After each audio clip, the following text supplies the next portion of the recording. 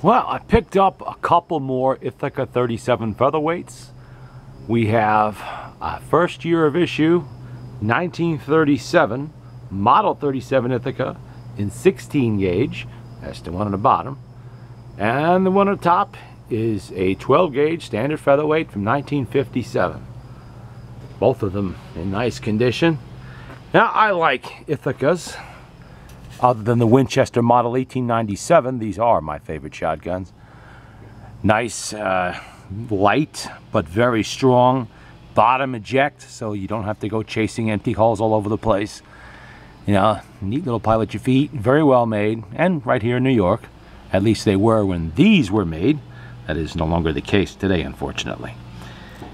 As you can see, the 16 gauge showing normal signs of use, but is rock solid. Full choke on this one. And that's not the only 16 gauge I have, but it is definitely the oldest Ithaca that I have. At least the oldest Ithaca 37. Being that it is a first year of issue.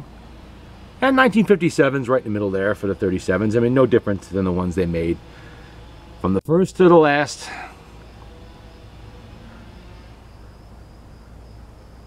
I don't come across them as often as I used to. But when I find them, I do like to grab them.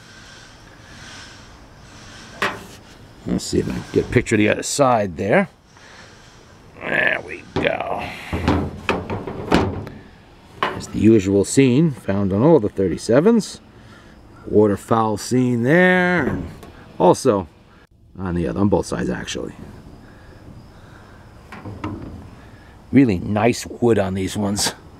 No cracks or splits, or even really any damage at all, which is not always the case, because these guns did get used.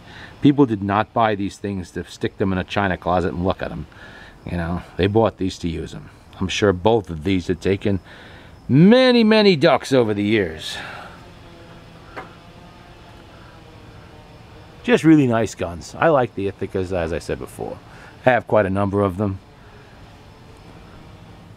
And I find them easy to work with. There's never a shortage of parts.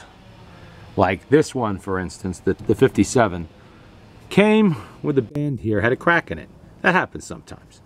It's under stress, it squeezed. Somebody probably tried to over-tighten a little too much and they cracked it.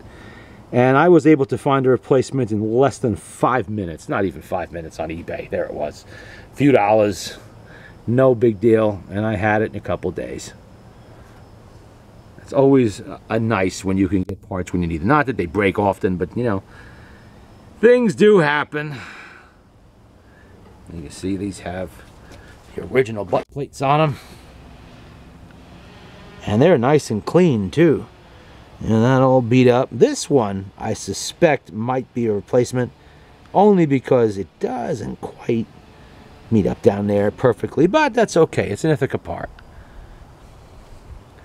Like I said, they got used and things do happen. Well, there you go. That's the latest Ithacas. 16 gauge and a 12 gauge. Soon I'm going to have to find myself a 20 gauge and a 410, which I do not have. I have a lot of 12 gauges, and I have one other 16 gauge, but I don't have a 410 or a 20 gauge or 28 gauge for Ithaca 37. Now, I don't believe they made a 10 gauge, but if they did, I'll have to look that up. I'm going to want that too. But there you go. A couple 37s. Don't ever pass up an opportunity to get one of these if you can. These days, they're usually gone for, you know, sometimes between $275 to even $500 I've seen them, which is a little out there, but they're available. So if you have an opportunity to grab one, don't hesitate. Really would not regret that.